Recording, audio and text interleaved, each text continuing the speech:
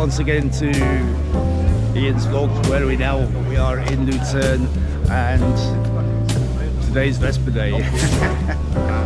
Oh, it's fantastic. It's a Vespa day, Vespa and Lambretta, and to be quite honest, I didn't see any Lambrettas yet. This is all Vespa, and there's some vintage here. There's some real vintage. There's one right next to mine here, which is it is from the 50s. You should see this thing. It's unbelievable. Let's take a look around.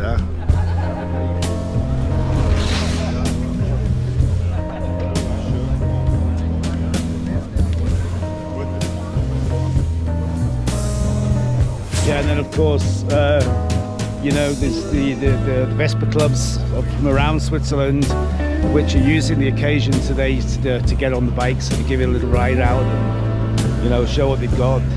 For example, we've got here the Vespa Club of Locarno, and it was was founded in 1950. Wow, I'd like to be a member of that. I would.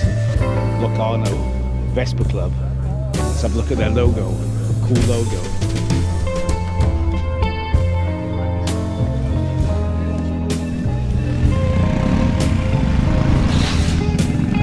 Yeah, I've just seen, would you believe it, another race in 60s. Actually, these guys call themselves the Monkeys. It's a club which is not too far away from where we live.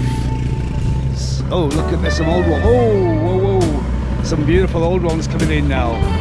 Just moving along, you can see like the variations of the old vintage bikes and the new bikes. Both seem to be very popular, and here we've got another club, Winter Tour. It's quite a ride if you came up this morning. There's a bit of vintage stuff going on there. Another group coming in. Look at these guys.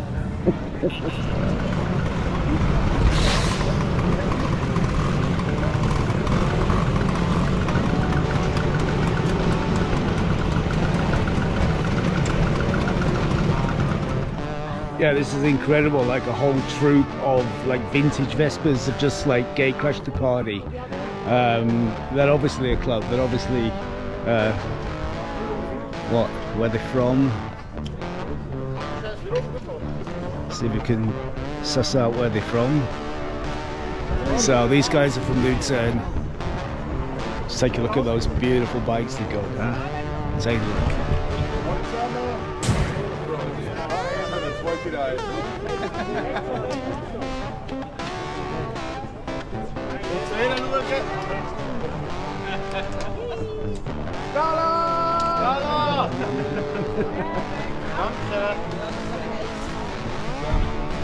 Group Scala.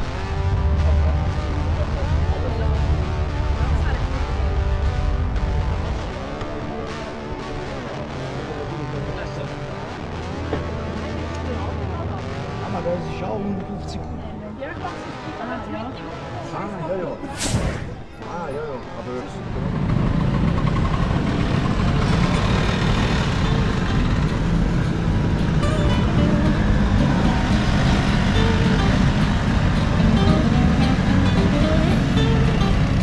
yeah, these guys obviously have made it all the way from Basel on those little beauties. It's the Basel Vespa Club. Fantastic.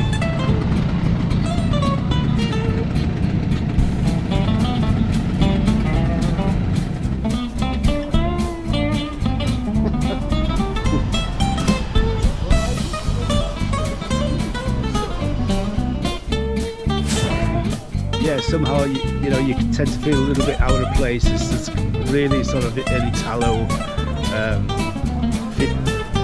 feeling around. Like everyone's drinking espresso in little tiny cups like that. Well, there's a couple of guys over there and they're drinking Moretti, you know, and everyone's speaking Italian. You know, if they're Italian or not, I think they're just speaking Italian. So it's not that I feel left out, but I have got a Union Jack around my neck.